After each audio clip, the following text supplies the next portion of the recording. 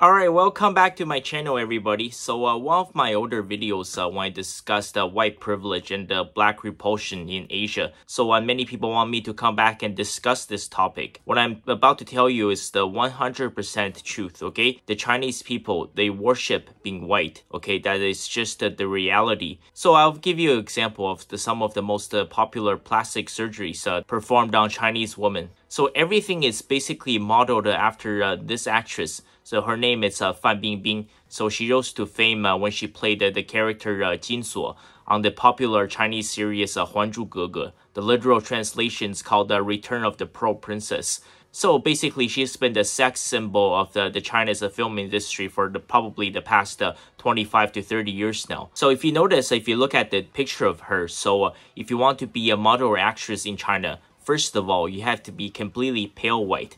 And if you're somebody that has a darker skin tone, for example, somebody like me, you can still make it onto TV, but you will have to bleach your skin. That's the first step. And they also want the Chinese woman to have the V-shaped face. What do I mean by the V-shape? So your face starts here, but it has to go down as it carries down to your jaws. So basically, you cannot have any meat on your face. You cannot have a fat face. So any of these excess, this can be trimmed down by using a plastic surgery. Obviously, there's the most famous one, the double eyelid surgery. And by the way, I think this is a unique Asian feature. I don't know why the Chinese, they're so embarrassed and they're so obsessed with this. And so many of them, they try to get rid of it. And of course, there's the Black Dahlia surgery. So the plastic surgeon comes in and makes an incision on both sides of your lips. So your lips will open up a little bit more. So this way, it looks like you're constantly smiling. And you have to have a long, straight hair. So curly hair is considered ugly in China.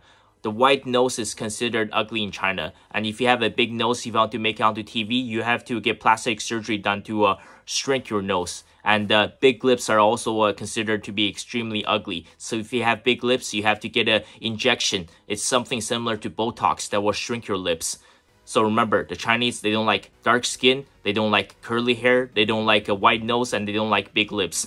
So basically, yeah, they really don't like black people and any facial feature that's associated with black people. And also the Chinese standard of beauty is that the woman has to have extremely skinny arms, she has to have extremely skinny legs. And if you don't believe me, just search up any clips of a Chinese beauty contest or a modeling show. You will see that every woman is skinny like a chopstick. They also like a woman with tiny hands, tiny fingers, tiny feet, and tiny toes. Basically, they want everything to be small. Maybe that's why so many Asian men have small sausages.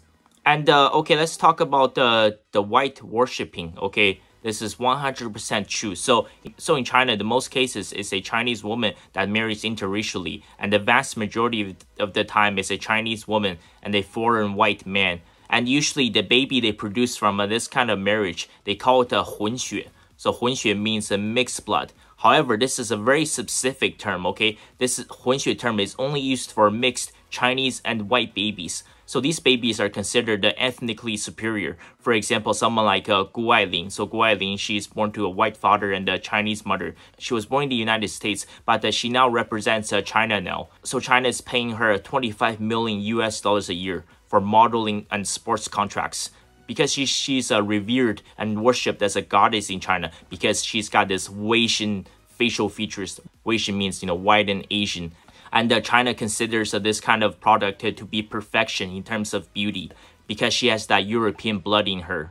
And yes, I have personally seen this happen. I mentioned before, I work at a Chinese grocery store. And there are some instances where a Chinese woman marries a white Canadian male, and the baby comes out looking 100% Asian. And there are cases where the mother, or sometimes her friends or family member, they will publicly humiliate the child. They're saying that, oh my God, you look like a dirty-ass Chinese chink. You look so ugly. You have the single eyelid. You got the dirty yellow skin. You don't look like a 混血. You look like a pure Chinese-bred baby. Oh my God, that is so ugly. How come you can't look like a Weixian baby? How come you can't look like a white baby? I'm 100% serious. So many women are so uncomfortable with these conversations, but I want to tell you guys the truth. Some of these women, they will literally, at nighttime, especially after they get impregnated by the white man, they will go to a temple, they will burn some incense, and they will say that, oh, please, Shangdi, when I give birth to my baby, please let it be a white baby. At least make it look like a mixed baby. please don't make the baby ugly Asian looking. Please don't make the baby look just like me. It's unfortunate this is what our world has turned into.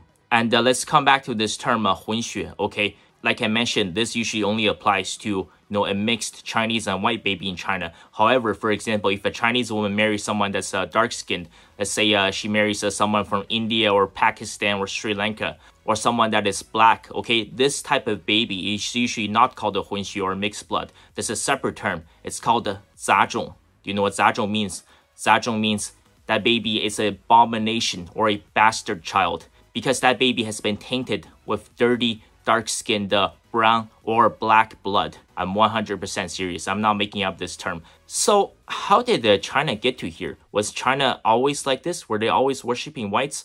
Well, I'm gonna say no. I know many of you guys probably looked up this story on Reddit, this trend. Number one answer you might get is that thousands of years ago, because when Chinese people, in fact, when all Asians, when you go out there, when you get tanned in the sun, you turn dark. But however, it's different for Europeans. When you get tanned, you start to turn red. So what happened was thousands of years ago, everybody that was poor that worked on the fields, they all got tanned. They all got really, really dark. So being dark means that you were poor, and everybody that could stay inside and got the white collar jobs were extremely pale.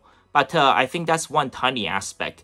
I don't think China was always white worshipping like this. So if you want to really, really understand this, we have to come back to China's century of humiliation, which roughly took place between the year of 1840 to 1945. You have to remember that back in 1800, China was the #1 country in the world. I believe it was the 4th largest empire in the history of the world. In fact, 1/3 of the GDP worldwide was generated by China. China was a much stronger country than the UK, France, or the United States.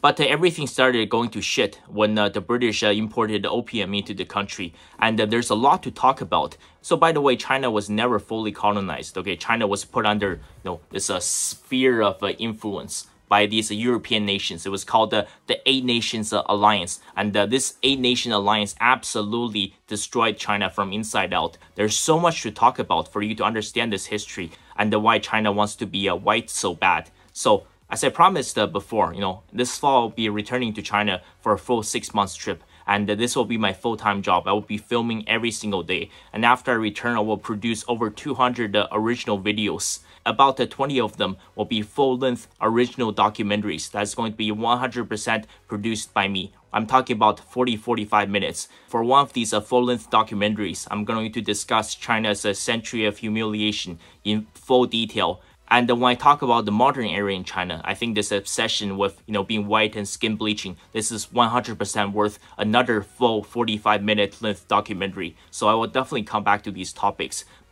There's no perfect society in this world. But despite all the negatives I've said, there are also lots of good things to China. For example, if you're a black person and if you were offered a chance, for example, to work or study in China, I would still recommend you to take that opportunity, to take that job offer, to accept your scholarship, to go to a Chinese university. Because I believe a lot of these racism and discrimination that are stemmed from the culture and language barrier, a lot of these could be eliminated. For example, if you're planning on going to a Chinese university for 4 years, you better start learning Mandarin Chinese. You better start blending in with the culture. You better get familiar with the local cultures and customs.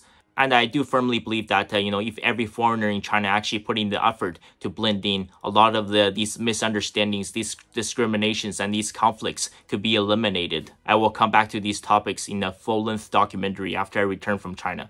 Thank you guys for staying till the end. I will see you guys next time.